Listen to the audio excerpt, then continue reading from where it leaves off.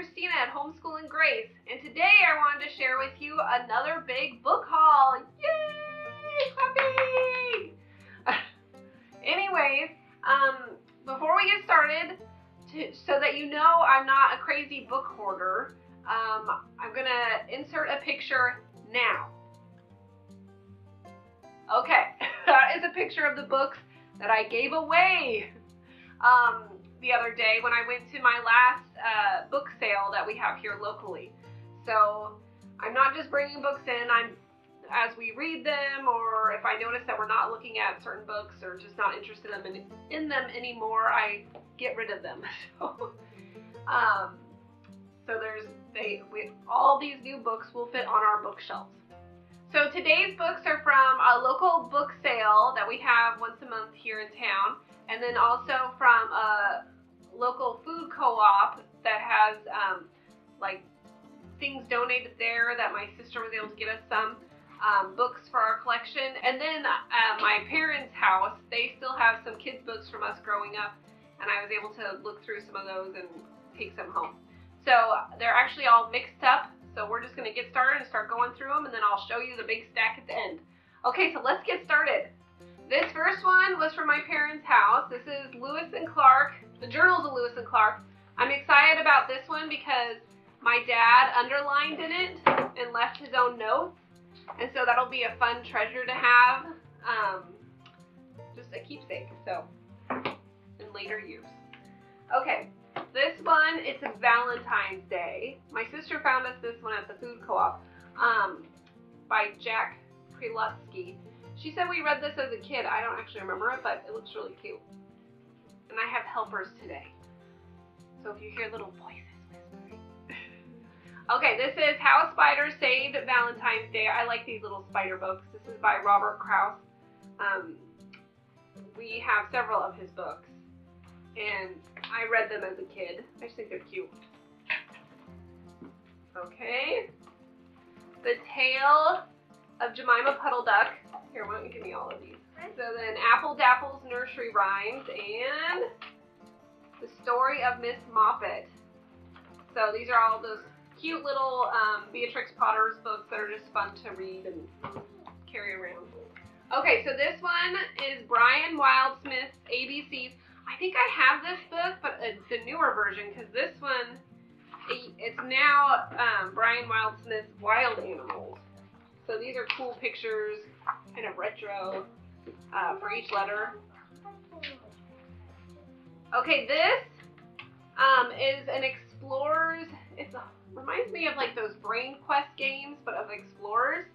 So I'm pretty excited about this, especially next year when we go more into Rome for my kids' schooling, but and then we'll circle back around to the United States. But you know, there's Christopher Columbus, Marco Polo, Magellan,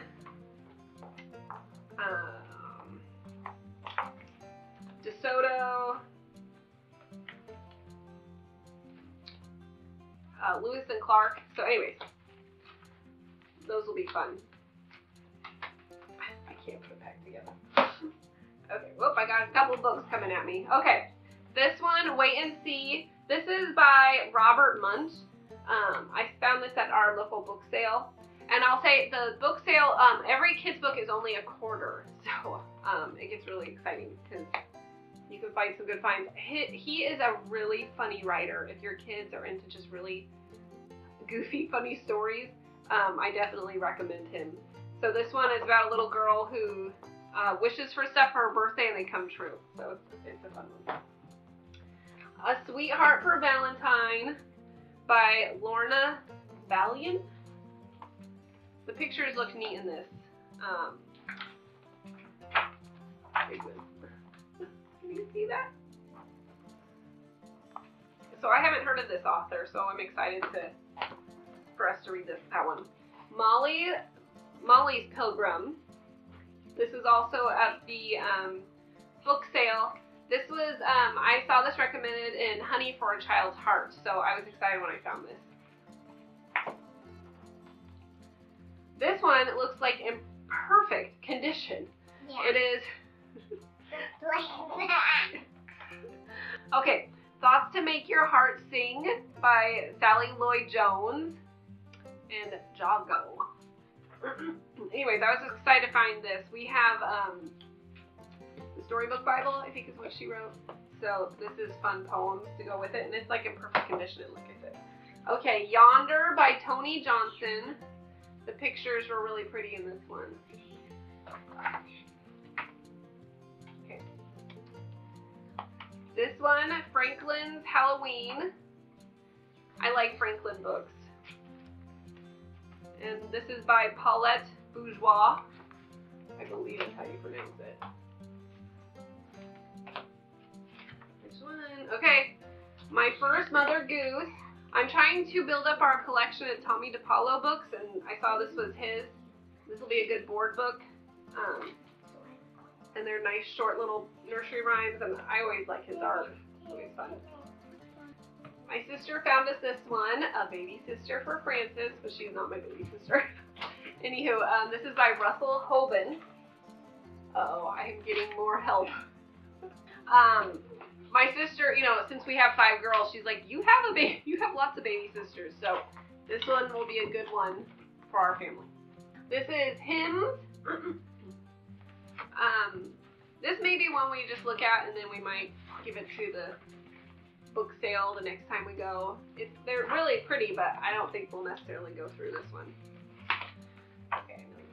Okay, Spot Goes to the Farm by Eric Hill. These are always fun ones. Cats Know Best by Colin Eisler.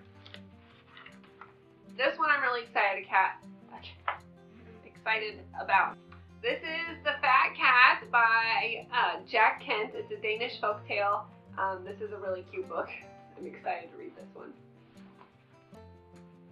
Okay, so this one, I've never heard of this one, the Read Aloud Handbook by Jim Trelease. So it's all about, you know, the importance of reading aloud to children, and then there's a book list.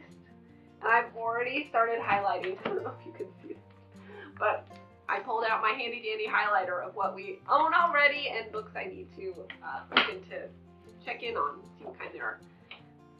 My Little Pony, Big Balloon Race. It's an exciting one.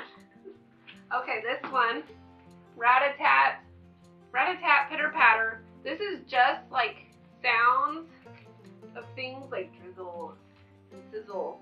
But I know that there's a specific name for these in like as like a part of speech or language arts, and so I thought this would be good for when we get to that in our lessons.